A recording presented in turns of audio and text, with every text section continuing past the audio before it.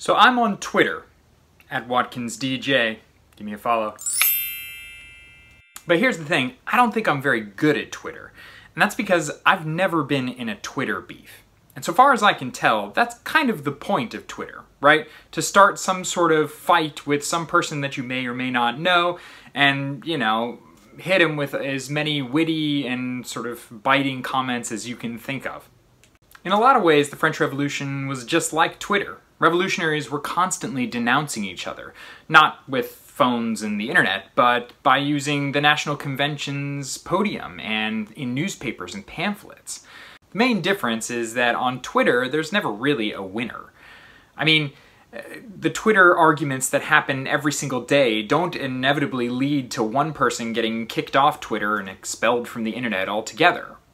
But in the French Revolution, victors did emerge. In this video, we're going to look at the victory of one particular faction, the Montagnards, or in other words, the Jacobins. We're going to look at how they achieved their victory and what it meant for the revolution.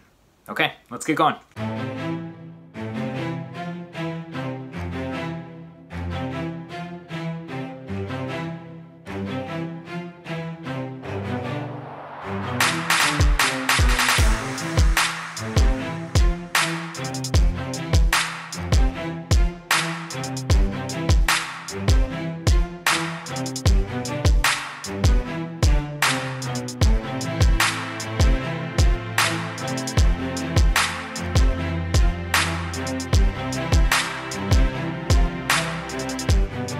For this video, you're going to need something to take notes with, and two primary sources: the circular letter of the Parisian Jacobins and a speech by Guadet. Our story about the triumph of the Montagnards begins a little bit back in time, right at the beginning of 1793. In order to understand what happened with the Montagnards and how they rose to power, we need to understand a little bit about the context of those early months of that year. Okay, let's do a little review. What was the situation in France in March 1793? Well, first things first, the king was no more. As you probably remember, King Louis XVI was tried and executed by the state guillotine on January 21st, 1793. In sole control of the mechanisms of government was the newly established National Convention, who proclaimed that France was henceforth a republic and that all political will in the country was vested in the convention. The convention, however, was not a unified body. There were many groups competing for influence and for their own agendas. The main divide, if you remember, was between the Montagnards, or the Mountain, and the Girondins. Both groups came from the Jacobin Club, but they gradually divided over a host of issues, including the war, what to do with the king, and various other policies to pursue in the convention. Third, France was at war. Initially, war was simply with Austria and Prussia, but by the early months of 1793, that war had expanded. Now France was fighting Austria, Prussia, Britain, the Netherlands, Spain, the Kingdom of Sardinia, and eventually Russia. In brief, France was up against nearly every major power in Europe. Fourth, war had also broken out at home. In the Vendée, royalist peasants had banded together to resist the convention and its representatives.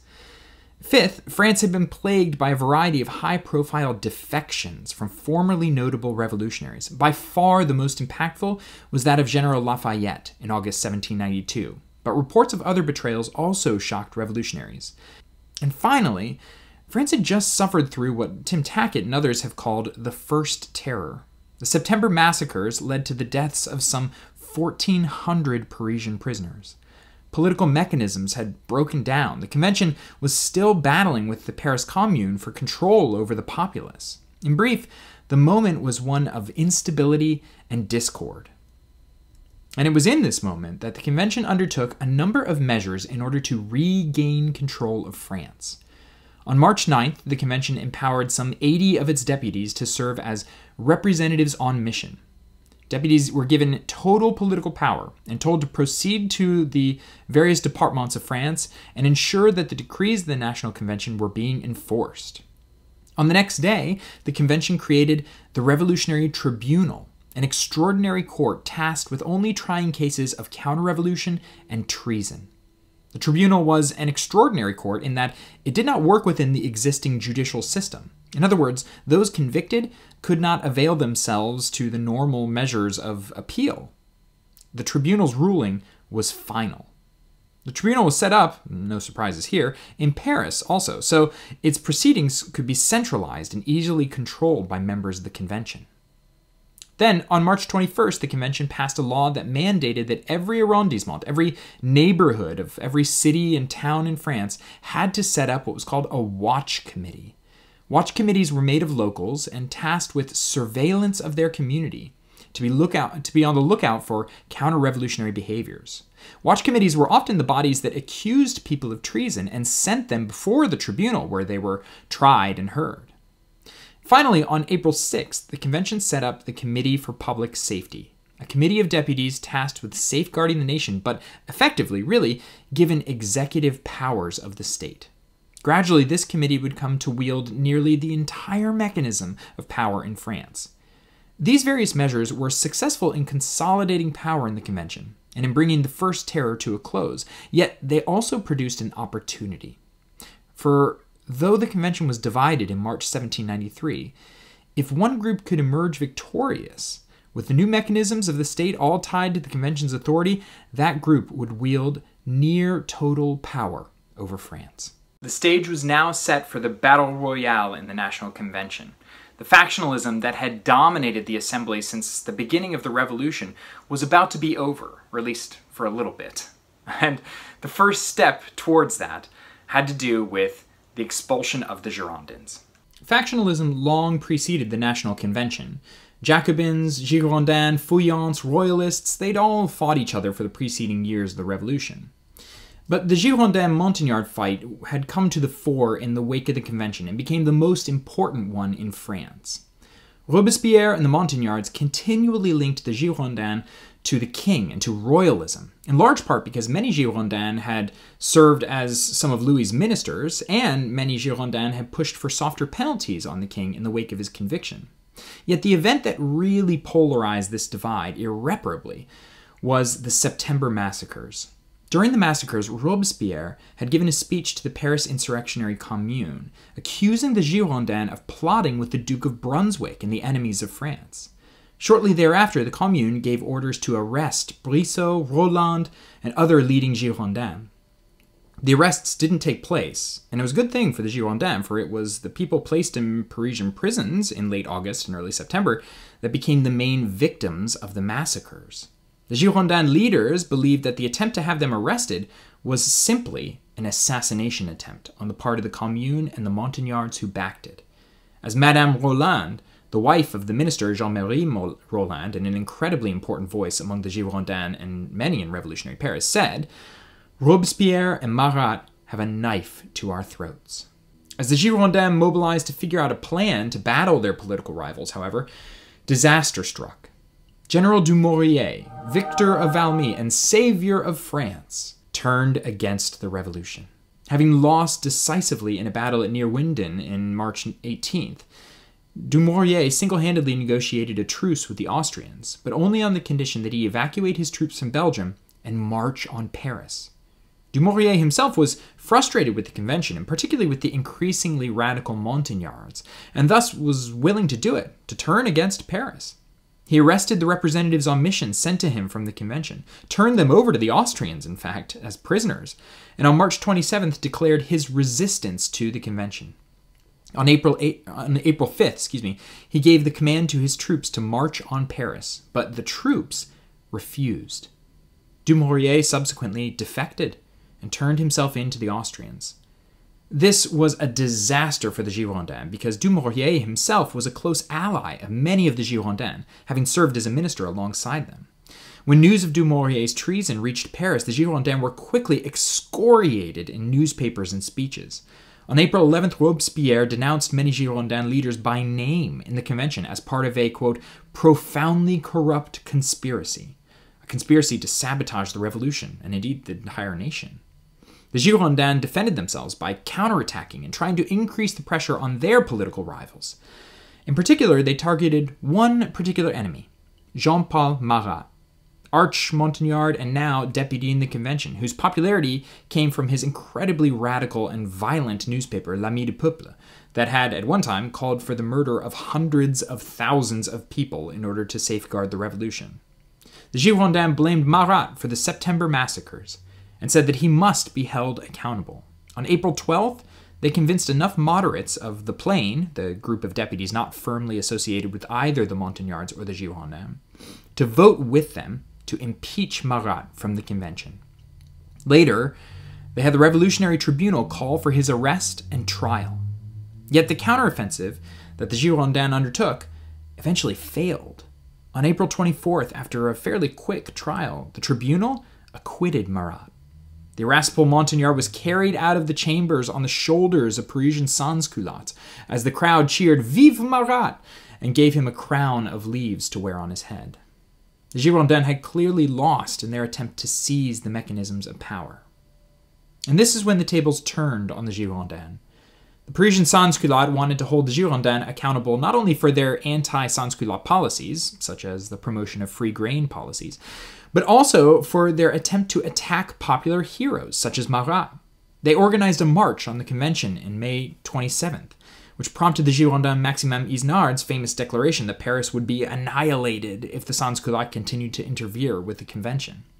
And then, of course, came the even larger marches on May 31st and June 2nd that eventually brought about the final downfall of the Girondins. Over 20 Girondin leaders were impeached from their spots in the convention. And now the convention belonged almost entirely to their rivals. Placed under house arrest, many Girondins feared that to stay in Paris was to face certain death. So many arranged to escape the city. Buzot, Barbaroux, Guadet, Louvet, Pétion, and Roland, though not his wife, whom he shamefully left behind, all of them managed to flee Paris. Brissot tried to get away, but he was apprehended outside of Chartres, his hometown, and sent back to the capital. Most Girondins headed north to the city of Caen, where the Federalist revolt had just commenced. They wanted to try to convince those revolting in Normandy to create an army to march on Paris and take control of the convention by force. Their attempt never came to fruition, but the very attempt itself made clear that the Girondins were now completely removed from power in Paris. Gone or imprisoned, they no longer played a major role in French politics. We've heard a lot about factionalism and its effects, and now I want you to take a look at it for yourself a little bit more closely. So I want you to pause this video and take a look at the two primary sources that I mentioned earlier: the circular letter from the Parisian Jacobin Club and the speech by Guadet.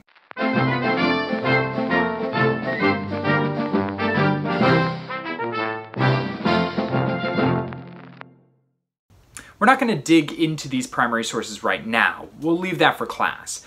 But I do want to say one quick thing. These documents show you what the culture of denunciation looked like. This is how factionalism took on a life of its own. These documents also show you how factionalism contributed to and was fed by the fear of counter-revolution. In these documents you see, and in the context of the spring of 1793, you sort of understand that there was no room for seeing eye to eye, right? There was no room for connection between the various factions that were competing with each other in the National Convention. The revolutionaries of the convention didn't look at the people across the aisle and see fellow French revolutionaries or even fellow French citizens. Instead, political enemies became conspirators and traitors. With the Girondins gone, you'd think that the Montagnards would have smooth sailing from this point forward, but the reality is that there were still some challenges to meet. First, of course, there was the persistent challenge of the fédérés and those who still sided with the Girondins. Of course, many cities took up this cause via open revolt, but it also reached individual citizens. And perhaps the greatest sign of this was the famous incident of the death of Marat. It came at the hands of a woman from Caen in Normandy, the city that was revolting as a part of the Federalist revolts, Charlotte Corday d'Armont. On July 13, 1793, Corday showed up in Paris at the home of Marat, asking to see the revolutionary leader in order to share with him a list of Girondin conspirators. She gained entry, and while Marat lay in a bathtub, a result of his debilitating psoriasis, she plunged a knife into his chest. Corday didn't run. The police took her into custody, and she didn't even deny that she killed Marat. Rather, her actions were to be seen as an example and as a message. In fact, she even wrote a letter to explain all of her actions. In her trial, which happened just days later, she defended herself only by twisting Marat's famous words, saying, "I knew that Marat was perverting France. I have killed one man to save 100,000. Corday was a revolutionary and a supporter of the Girondins. She was no royalist, and she was among the last desperate efforts of those supporters of the Girondins to stop the Montagnard takeover of the country. She was executed by guillotine on July 17th, 1793. Yet Girondin assassins were not the only challenge that the Montagnards still had to face. They also had to shore up their base, as it were, and make certain that the very Parisian sans-culottes who had challenged their enemies, and as a result propelled them to the top of the convention, continued to support them. And this was difficult because the sans-culottes continued to put pressure on the National Convention. In the winter and spring of 1793, they were particularly upset about bread prices. Once again, not a major surprise. Another lackluster harvest had led to spiking prices, and late in February 1793, a group of Parisian women once again went to municipal authorities demanding support and the passing of laws that would set price controls on bread and other essential goods. Bread riots eventually broke out in the city, and many Montagnards found themselves actually denouncing the riots and calling for order, a stance that put them in danger of the same sorts of pressure from the sans-culottes that Girondins were facing. That danger was real, in large part because there were members of the Montagnards, or rather a sort of offshoot of the Montagnards, that had aligned themselves entirely with the Parisian sans-culottes. Labeled the enragés, or madmen, by the Girondins, they included Jacques-René Hébert, the author of the unsavory and radical newspaper Le Père Duchesne, Jacques Roux, a former priest turned radical and participant in the Paris Commune, and François Henriot, a commander in the National Guard and one of the architects of the May 31st and June 2nd journée that expelled the Girondins. The enragés pushed for more of a direct democracy model of governance, as well as strict government controls of the economic system. They wanted price levels for foodstuffs set by the government and harsh punishments for hoarders and speculators. In a manifesto given before the convention on June 25th, 1793, Roux controversially trumpeted, "Freedom is but an empty illusion when one class of men can starve another with impunity. Equality is but an empty illusion when the rich, through monopolies, have the decision of life or death over their own kind. The Republic is but an empty illusion when the counter-revolution takes place daily because 3/4 of the citizenry cannot afford the price of basic foodstuffs, and no one sheds a tear." Put briefly, the enragés pressured the Montagnards from their own flank, seeking to push them to align even more closely with the sans-culottes and its desires.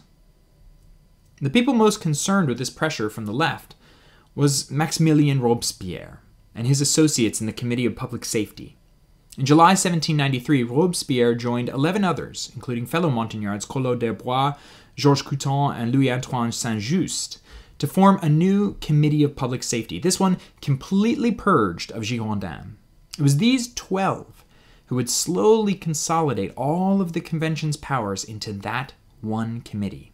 To do that, however, they needed to ensure that they would not be troubled by the enragés or the sans-culottes who followed them. So, the Committee of Public Safety undertook a sort of carrot-and-stick effort to both suppress rowdy enragés and placate the Parisian crowd.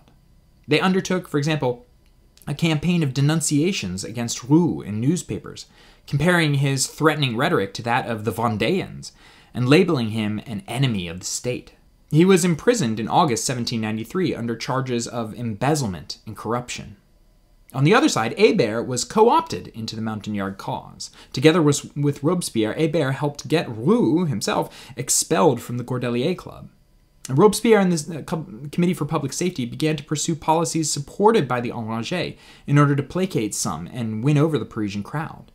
The two most significant ones were a decree against profiteering that declared that the creation of monopolies was to be a capital crime and made hoarding punishable by death, and a second law, the long-awaited General Maximum, that set the highest possible price for such goods as meat, butter, wine, beer, firewood, candles, salt, sugar, paper, iron, copper, linens, woolens, soap, tobacco, and, of course, bread. But the Montagnard Convention also passed a law that gave a stipend to all sans-culottes who had participated in the Enragé-led Journée of May 31st and June 2nd.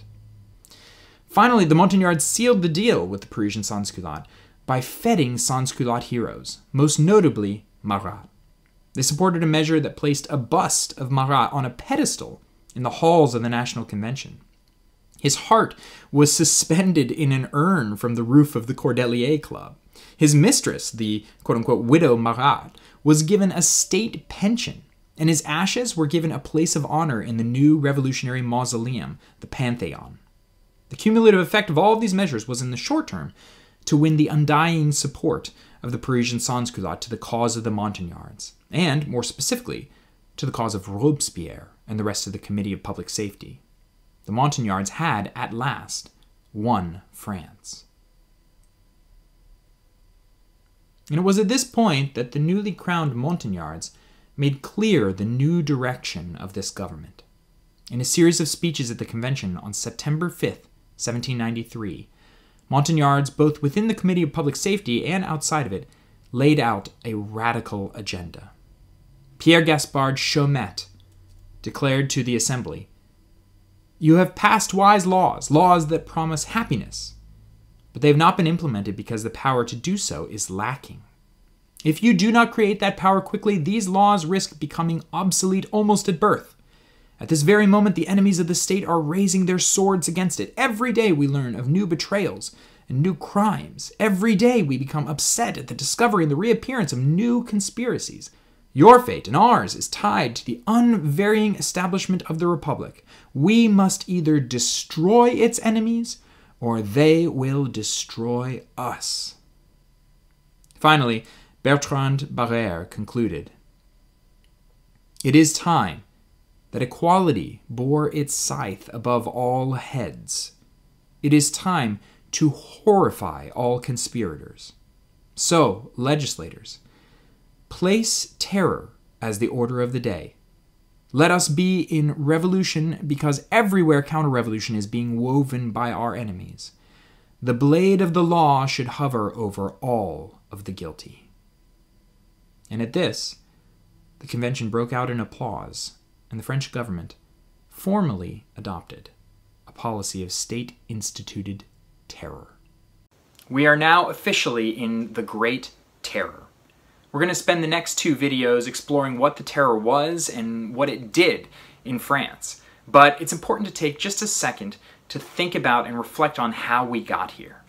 Factionalism, extraordinary events, war, ideological radicalization, all of these factors contributed to the origins of the terror. And it's important to kind of think about and connect what we see in this moment to the things that we've seen since the beginning of this course, really, or at least since the beginning of when we started tracking the revolution weeks ago. Right from the very get-go, there were elements of the revolution that contributed to this radicalization process. But we can't overlook the events that also proved to be turning points, events that polarized people from each other, events that set up new contexts, that radicalized the politics and the behaviors of people in Paris and the rest of France. The terror is an extraordinary period in the revolution, but it's one that makes sense within the context of lots of things that were going on from the very beginning of the revolution itself. More to come on this story. Stay tuned, and until then, good job, good luck, see you in class.